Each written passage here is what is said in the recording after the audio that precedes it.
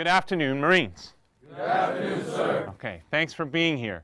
My name is Chaplain David Duprey, and I'm here to talk to you about suicide prevention and intervention. This is a subject that is absolutely vital to our force, and it's vital as we gain tools to intervene in the lives of persons who might be at risk.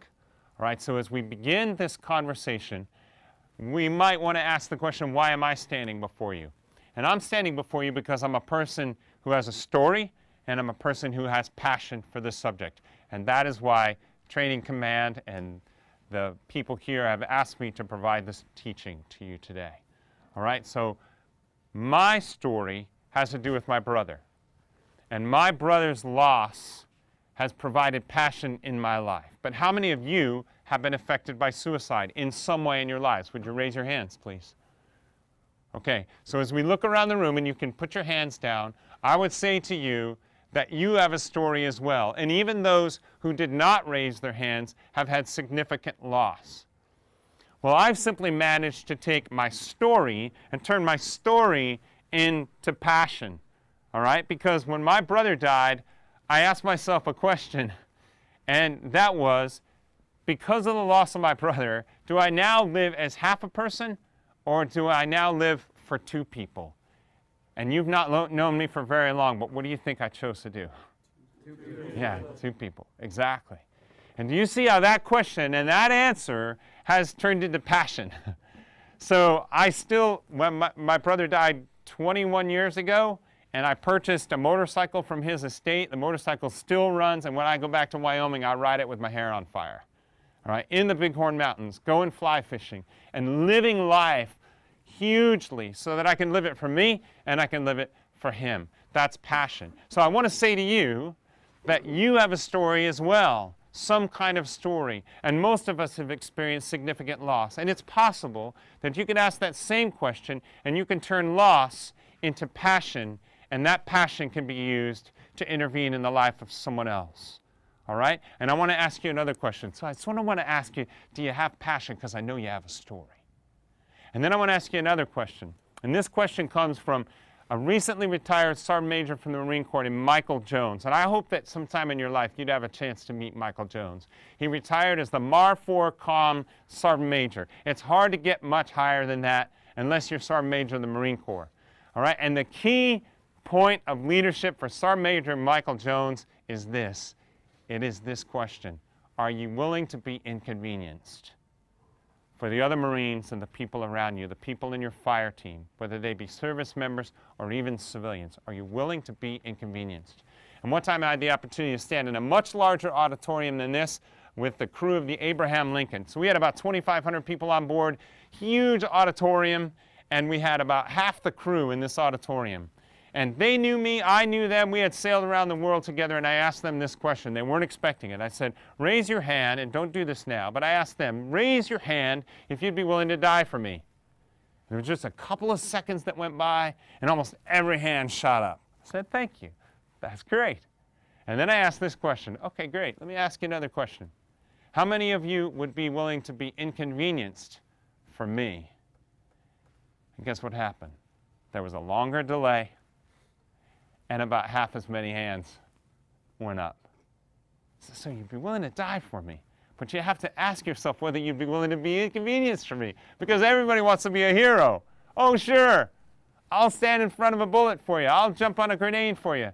But inconvenience is the key to intervention. And if you're not able to be inconvenienced, then you simply cannot intervene in the life of a person who is at risk. So all of us have a story. The question is whether we can turn it into passion and whether we're willing to be inconvenienced.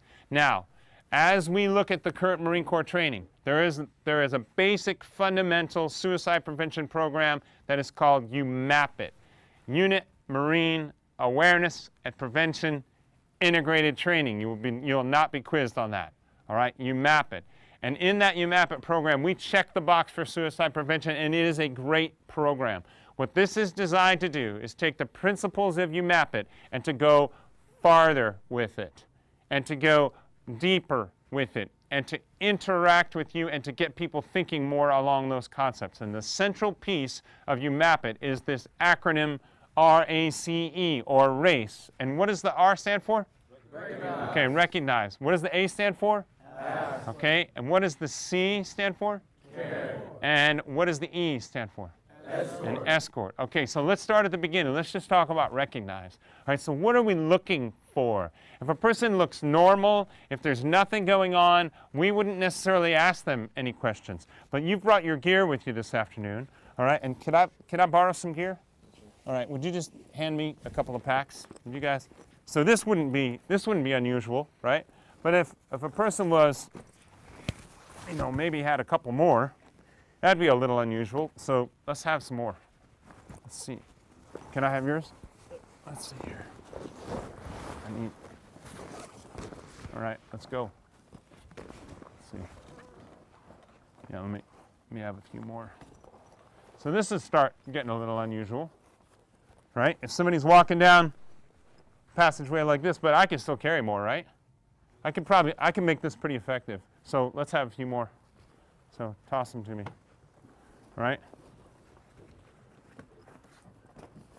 So this person, you might want to ask this person if they need a little help, right? Yes. And you probably would. You'd probably say, you need a hand with that? Or something to that effect, okay? So if this conversation is about suicide prevention, all right? And now I'm demonstrating to you by the look on my face and the way I'm carrying myself that I've got a little bit more than I can carry here. Then we're going to start to recognize that, right? So if we're thinking about suicide and we're thinking about warning signs, we're thinking about risk factors, we're thinking about triggering events, what kind of things might you see in someone else? Could you offer something up? Yeah. Mood swing, sir. Okay, you might see a mood swing. What else? Yeah. Isolation, sir. Isolation. All right, what else? Yeah. Depression, sir. Depression. What else? Selling of personal items. Selling personal items. Okay? Change of personality. Change of personality. All right? What else? Yeah. Making amends with people. Making amends with people. All right, terrific. Well, by the way, this is starting to get a little heavy. But I could probably still carry some more. So why don't I have a few more? Let's go. Load me up here. All right. Okay, I need a few more. I can still carry more. So would you all bring me those up here? Let's see. Just throw them on top any way you can. All right. And I'm going to get to a point where if somebody hands me one more thing, what am I going to do? I'm going to drop the whole thing. All right?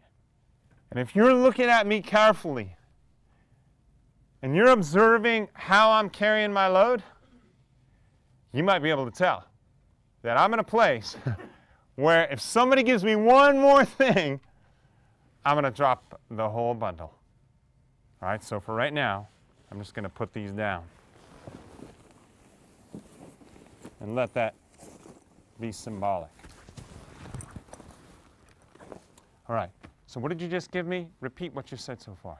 Go ahead. Yeah. Make amends. Making amends. Mood swings, sir. Mood swings. Isolation. Isolation. Depression, sir. Depression. Selling personal. Selling personal items. Change of personality. Change of personality. Drug and alcohol use. Drug and alcohol use, which would be of an abuse. If it's legal on the alcohol side, we're gonna observe the way we carry ourselves. If it's illegal or using illegal drugs, then we're going to notice that. And we're going to see that within our fire teams. Thank you. What else? Yes? Physical appearance and hygiene, sir. Okay, physical appearance or hygiene. And sometimes it doesn't always go toward becoming a soup sandwich, okay? Because sometimes the person actually makes the change because it's change we're talking about, right? In every single one of these things, we're talking about a significant change going on in the life of someone else in our fire team. And if it's a change, we're going to notice it. But sometimes the person gets their act together. Why? They want to be comfortable with what they're about to do. Yeah, they want to be comfortable with what they're about to do. They're getting their act together. So whether it's a warning sign, something we see, or whether it is a triggering event, something that occurred to them, or it's something that they're carrying around with them, we want to be able to observe that and ask about that. Now, would you immediately ask about suicide? Like right straight away? Okay, what would you ask? Okay, so is there anything wrong? Right. You would have asked me, can I help you carry some of that, right? You would say, hey, look, I see that you're carrying around a lot of stuff. Can I help you with that? And if you mean it and you ask sincerely, and within your fire team you have trust, the person's going to tell you exactly what they're carrying. And is it possible that you can help them carry some of that? Yes. Yes. Okay, now is it possible, think about the things that were just mentioned, that there's something here you cannot help them carry? Yes. Okay, someone mentioned depression. All right, are you a therapist? Okay, so what we have to do is recognize that as they unpack all the layers that they're carrying, some of those things we can take action to, and you know what? That's going to make a huge difference. If you just carry one thing and help them carry that one thing, it's going to make a huge difference. But what we have to do is also recognize that there are things that they're carrying that we know that we need to make referrals to other people who care. All right, and that's all the process of recognition. All right, so let's move on to asking. We begin to move into asking when I said, what would you ask in a preliminary manner? And we call that walking on the target, right? So you're concerned that, hey, you know, this person could possibly be at risk for suicide, but I'll begin to ask a few caring questions and just see what happens. And let's just say that you've walked on the target, and it's me, and I'm a friend of yours, and I'm in your fire team, and every question that you ask makes you a little bit more concerned that I might be at risk for suicide. How would you ask a question that is direct and that hits the target? Okay, are you thinking about killing yourself? You see, I can't get out of that question. And if we have a trust relationship, I have to say yes or I have to say no. And you know what? Usually, I'm going to give you a very honest answer. But I want to take a minute and talk about what makes a good question and what makes a not so good question. So if you would have asked me instead of, are you thinking about killing yourself? If you would have said, you're not going to do something stupid, are you? Is that a good question? No. Okay, why is it not a good question? What is it? Vague. What else is it other than vague? Yeah. If they were planning to kill themselves, they might think that is the right thing to do. Okay, they might think it's the right thing to do, but what's the attitude of the person asking the question? What is it? It's sarcastic. What else? It's demeaning. It's kind of the question you ask in passing, whereas it doesn't show as much that you care. Thanks. It's asked in passing, and it doesn't show that you care. All right, excellent. Let me give you another example now. What if I said, you're not thinking about hurting yourself, are you? Sounds pretty good. Why would that not be a good question? Because he could do it instantly. Okay. It's not straight to the point. He could do it instantly, right?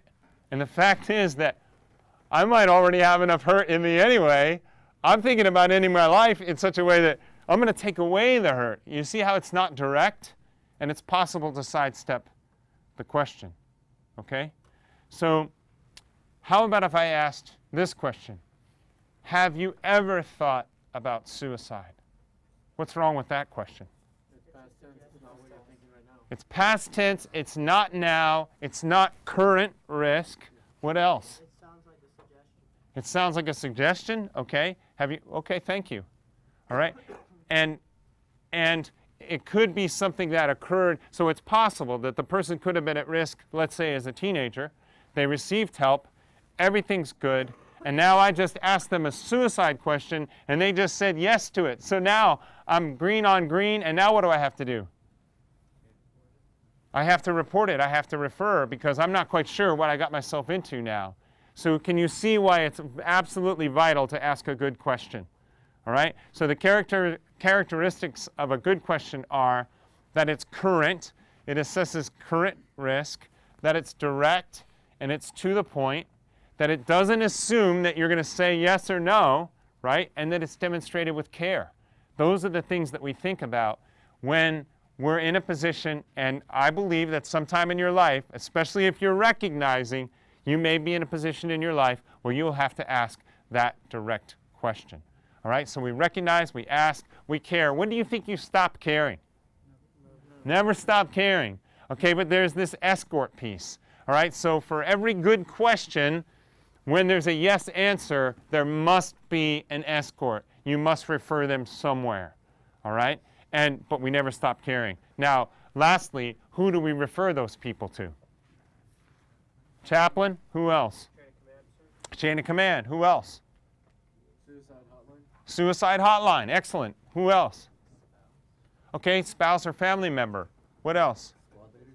Squad leaders. Part of the chain of command. Fabulous. And what about the docs? Okay, the corpsmen.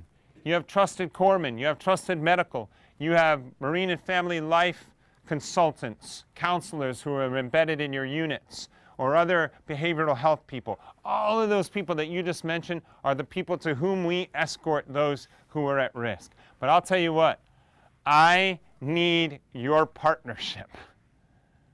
All right, can you see why I'd say that? Because you're going to go into spaces. You know, when I was on an aircraft carrier, we had 2,000 spaces. I couldn't get to all those spaces, but the sailors and Marines could.